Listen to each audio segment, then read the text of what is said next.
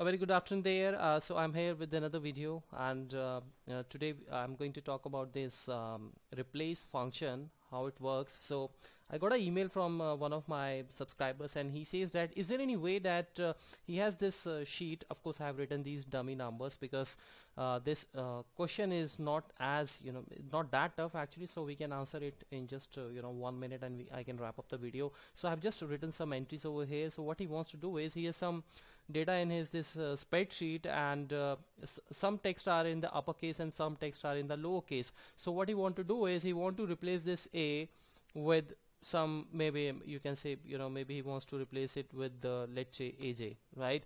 But at the same time, if something is written in A, then what he wants to do is he doesn't want to get it changed, so A has to remain as A only. However, if the case is, if it is in the uppercase, caps on, then it should be replaced with the AJ, right? So he was trying it, I think, by using the replace option, but then what is happening is when you do this control H, suppose I'll select this and I'll do this, control H is the shortcut key which I pressed, and you'll get this pop-up, find and replace. So click on the replace and say that I want to replace A, and replace A with the AJ, and then when you press replace all, so this is what the problem he's getting. Even this A which is in the lowercase, you can check here now, it is also replaced, but this is something which he does not want. He wants to avoid replacing the A which is in the lowercase. So that's quite simple. You have done the 50% of the work, my friend, and what exactly you are doing wrong here is just a very simple thing you need to notice.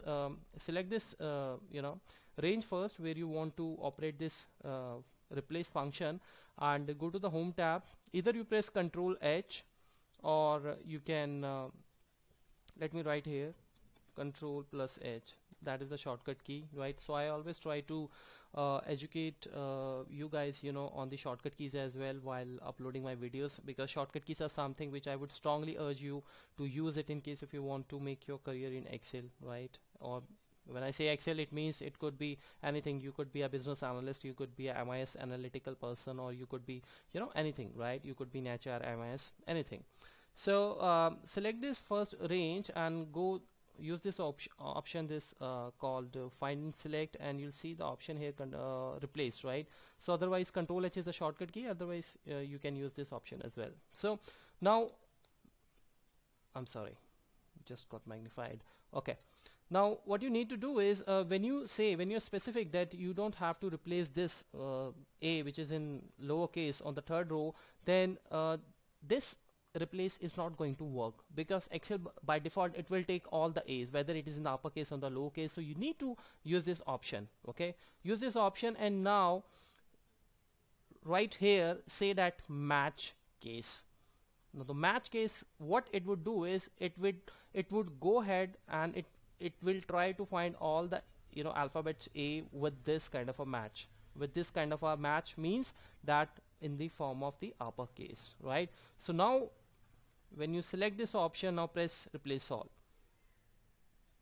Did you see that? Now A has changed to AJ, but the A which is in the smaller case, it is not changed, right? So this is how you can actually use this option, right? So that's it for now, and that's my email ID. Write me some more questions in case if you have some issues, and we can definitely talk on that, right guys? And don't forget to subscribe to my channel, and also I would request you that whenever you watch my videos, please watch them on the YouTube video, because only then I will be able to give a good marketing to my YouTube channel, right? So let me know in case if you're looking for some Excel training, advanced Excel training, or maybe the VBA, or maybe MS Access database training, and we can certainly speak on that. So thank you so much, and have a very, very good day. Bye bye.